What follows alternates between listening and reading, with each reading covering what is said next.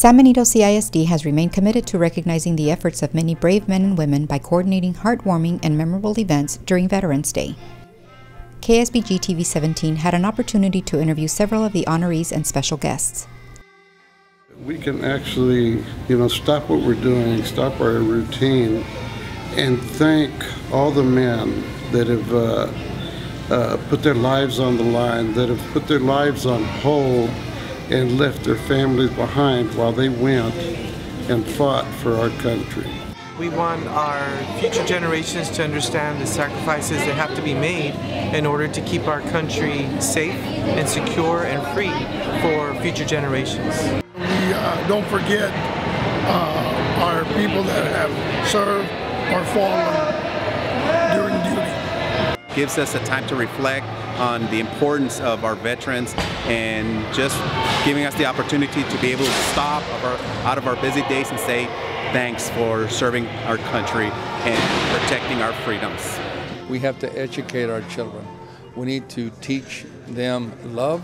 We need to teach them to be more understanding and caring, and they need to help one another achieve success. So today is a special day for me because it allows me to reflect back on the benefits and all the blessings that we have had through the years because of our veterans. My dad being one that taught me and my brothers and sisters. I'm one of 10 kids. He taught us patriotism, he taught us Americanism, and he taught us to obviously respect God and country and family all together. So it's a beautiful day today. So congratulations to our veterans. I feel it's important for them to know that it's good to protect our country, which is a free country. To come here and know that we're still appreciated, that you go to work every day and you put on civilian clothes and you forget that you were in the service, but when days like this, it all comes back and the feelings come rushing back, and it's a great sense of appreciation that these kids are giving to you, and it's not just kids, it's faculty as well. So I thank them for that. School leaders like Rangerville Elementary Principal Linda Molina pledged to continue teaching students about the importance of observing Veterans Day.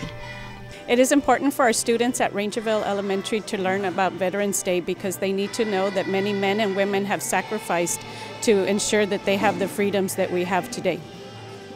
The San Benito community has always remained united when it comes to honoring these courageous individuals, and for this reason, officials with the City of San Benito and the Veterans Advisory Board coordinate an annual ceremony at the San Benito Veterans War Memorial.